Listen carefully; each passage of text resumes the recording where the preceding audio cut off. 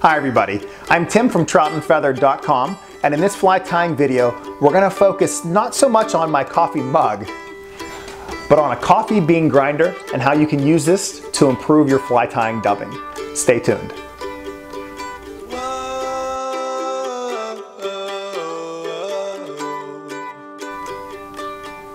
I think it's safe to say that fly tyers love their gadgets. If you look at the majority of fly tying benches out there, you will see an accumulation of gadgets all over the place. Now, in my mind, there are really two categories. We have category one, those gadgets that are marketed specifically for fly tying, and category two, those that aren't. Basically, those in this latter category are those that you're walking around and you see something and you say, that belongs on my bench because it's going to make my fly tying more efficient. It's going to make it faster. Or in the case of the coffee bean grinder, it's going to make my fly tying different from others out there. Now, I'll tell you about my experience, but I need to preface this discussion by saying that I am by no means an expert on dubbing and creating my own blends. I've only been doing that for about 10 years, and I only really use it whenever I'm talking about dubbing for trout flies. So we're talking really finer materials. Now, for those of you out there that create your own dubbings for larger patterns or even saltwater flies, I would love to hear from you down below in the comments section to really add to the discussion. But to tell you about my own experience, I've been using this Delaware River Club dubbing for years. I love their colors. You've probably seen it featured in a lot of my videos. And what I love about it, really two things. Number one, it's very easy to dub. And number two, it's got this entire spectrum of colors within it. You can read about that spectrum online. But years ago, I was looking at their dubbing and I thought to myself, why can't I do that myself? Why can't I make my own? Now, I wasn't trying to compete with the DRC. I am by no means selling dubbing, but I wanted to really refine my dubbing to match those natural insects on the waterways that I fish. Now, I love to fish in central Pennsylvania. I also love to fish the Delaware River. And trust me whenever I say that the blueing olives, will say in the dun stage, the colors of their bodies are drastically different in those two watersheds. But if you go to fly shops, they all tend to carry the same 2 or 3 blueing olive body colors. So whenever I think about my own, we'll say, diving into this world of dubbing, I did it for 2 reasons. Number one, it was to refine the existing colors that I have. And number two, was to add flash to my dubbing. So I'll tell you about my process, then I'll also talk about some other methods that are out there. Well, for starters, I had to start with a coffee bean grinder. There are other techniques, there are other little gadgets that you can get out there, and I'll list some of those later. But I started with this. Now, it wasn't this specific one. I had a really large one at the beginning. You can pick these up at any type of a store that sells coffee bean grinders. You can go to your local thrift store. You might be able to pick them up for $5, $10. I think brand new, that most of them don't cost $15. Now, the one thing that other experts will say out there, recommend is sometimes you may want to kind of dull the blades that are inside. I've never had a reason to because, at least for my purposes, it's worked exactly just as is. In the case of this one, you simply will add all of your dubbing inside of it. Make sure it's plugged in and push down this black button on the top. 30 seconds later, you got your dubbing blend. Now, let me talk about some of the different reasons why I like to do that. For starters, I talked about the notion of refining colors. So how I do that is really simple. I start with either an existing dubbing pack. Now, it wouldn't be one of these Delaware River clubs. It may just be a random color of dubbing. We'll say like a red dubbing. Or I'll grab some type of patches. Now, this is rabbit fur, so maybe I have all kinds of different patches of rabbit fur. I have yellow, I have light olive, I have tan, I have white. So I'll start grabbing these different patches and I'll start mixing them together until I find that right color scheme that I'm going for. Now, if I'm going for a certain color, I'm probably first going to Google online and kind of see what other colors go into that one. Or like I mentioned before, I'll start with the color that really closely matches an insect. We'll say the bluing olive body. But I'll look at it and I'll compare it to the natural insects on the waterways that I'll fish, and I'll decide, do I need to make it lighter? Do I need to make it darker? Do I need to add some gray to it? Do I need to add some candy apple green to it? So I'll basically look at it and then I'll start to refine. I'll start adding stuff until I get it to about that right color mix that I'm looking for. Whenever I get it to that right mix, I immediately will stop. I'll keep a little piece of it, I'll put it in a small little plastic bag, and I will write down the recipe, because that is one of the biggest tips that I have for you. Keep really thorough and accurate records of your recipes, because when you find that right dubbing blend that just looks perfect, you don't want to forget about it. And always make sure you keep just a little bit of it to the side so you have it in case you run out of your main pack. Once I pull all that stuff out of here, I tend to put it immediately into some type of a Ziploc baggie, and I have it until I need to create it again. I tend to make enough that will fit into about a fly tying dubbing pack, maybe a little bit more. And if it's a really nice color, sometimes I'll share it with friends. If it's a great color, I probably won't tell anybody about it, because I want my flies to be just a little bit different than all the other flies that fly fishermen are fishing out there. Now, a couple other tips that I've kind of thought about over the years.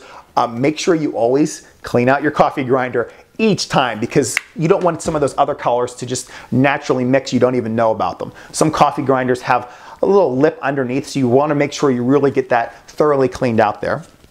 And then when I really use these dubbings, I don't just pull them by hand. I will trim them with either a razor blade or some scissors. And I tend to always add the same amount. So I have kind of a pinch method that I use. But there are lots of different ways that you can measure the amounts that you place into that. But again, make sure you keep track of your recipe. Now that's how I use this coffee bean grinder to refine colors. I'll run it for about 30 seconds. Once I have that nice color, I'm good. Now make sure if you have some type of a safety lock on yours so it doesn't run, otherwise unplug it each time, because you don't want anything happening when you're reaching in there taking those dubbing colors out. Now the other thing that I mentioned that I love to use that for is to add flash to existing dubbings. Maybe I have a really nice crest bug dubbing, but I want just a little bit of an antron flash in it. Now I have some choices on what I can do. I can grab some type of an ice dub. This color happens to be peacock. Maybe I have a darker dubbing and I just want to add just a little bit of that flash in. So I'll have maybe an existing dubbing. I'll take it out of the pack and I'll place it in there, maybe half of it. And then I'll take an ice dub color that either matches it or contrasts against it. And I'll pull out what I consider to be my pinch of dubbing, and I'll place it in, mix it for around 15 seconds, see what it looks like, see if I need to add more.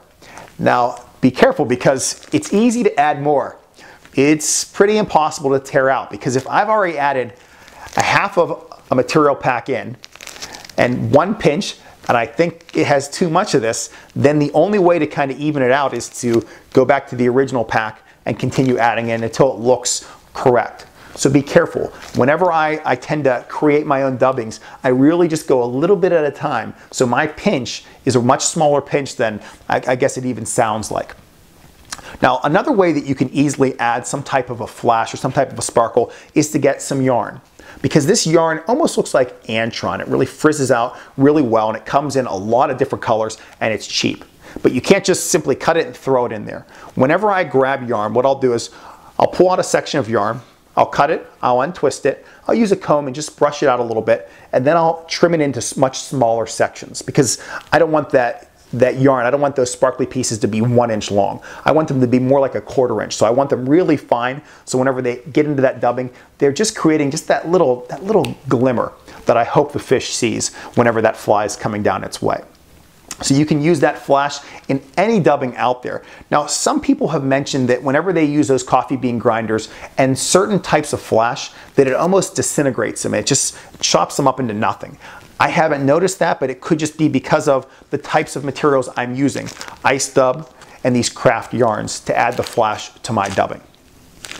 So those are really the basic techniques out there that I've used. The main limitation that I've come across is there have been a couple flies that I just felt that I couldn't match perfectly. So then that's led me down another area, which is to start with some white rabbit and then start dyeing it. But be careful, because if you think about fly tying at all, and you're probably as addicted as me, once you start going down this path, it can be even more addicting. So if you're trying to match something, you're probably going to spend a whole lot of time, probably more money than you even need to match it, because once you start dyeing and then you're blending, then you know you have a lot of time mixed up into just another passion. This could be another hobby within itself.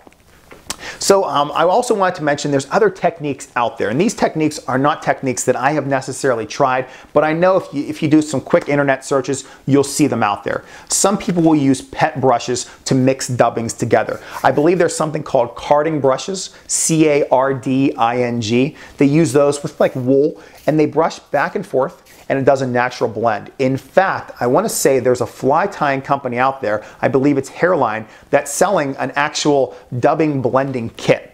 It's probably not as cheap as the $15 coffee bean grinder, but it's definitely something that is more that high end that will really help to refine that dubbing process. I also know that there are people that use actual blenders, and they'll mix water or some type of a liquid into the blender. They'll add all the different colors, they'll blend it, then you have to let that dry, kind of break it apart. So that's another method. I know some people also love to simply blend by hand. I know whenever I'm, we'll say, away from home, and maybe we're away for a trip and we're fishing, and then we notice there's a certain color of a sulfur out there and we don't have that exact color, we will start blending by hand until something looks right. It takes a little bit longer and it won't mix as evenly as the coffee bean grinder does, but it works. And then finally, there's a really cool technique out there. I haven't played around with this myself, but people basically take some type of a container and then they put the dubbing in the container, then they take compressed air or an air gun, cover the top, and it just mixes it by air. It looks really cool. I haven't tried it yet. If you've tried it, I'd love to hear more about it. But for now, I'm gonna stick with this coffee bean grinder. It's worked for me for about the last 10 years. I've gone through only 2 grinders, so you can see they don't really burn out on me that often. It does a really nice job with my dubbing. As I mentioned in this video, there are really just 2 main keys. Key number 1, keep track of your recipes. And key number 2, don't get too addicted with this process because it can be very addicting. As always, thank you everyone for watching this fly tying video. If you'd like to watch more like this, you can check out my YouTube channel, or you can check out my website, which is troutandfeather.com. Once you get to my website, if you click on fly tying videos, there's a section that's labeled techniques, tools, and materials, and you'll see other gadget videos just like this one. If you're into the social media realm, Trout and Feather does have a Facebook and Instagram account. Under the Facebook account, I tend to post more informational articles and some pictures, whereas on my Instagram account, I tend to show more about the behind the scenes, some fish that I'm catching and some flies that I'm tying. So by all means, please check out both of those. If you have any questions or comments, you can email me at tcammisa@gmail.com. Or as I mentioned earlier in the video, I'd love to hear from you down below in the comments section. Over the last 10 years when I've been kind of creating and refining my own dubbings, I've really just narrowed my process into what you see it is today. But I guarantee there are so many of you that are much more, let's say, better experts at this entire process than me. You probably have a much more elaborate process, and I'd love to have you chime in on the conversation. So thank you ahead of time for any of the comments below. Once again, thank you to everybody for watching this video, and I'll see all of you next time.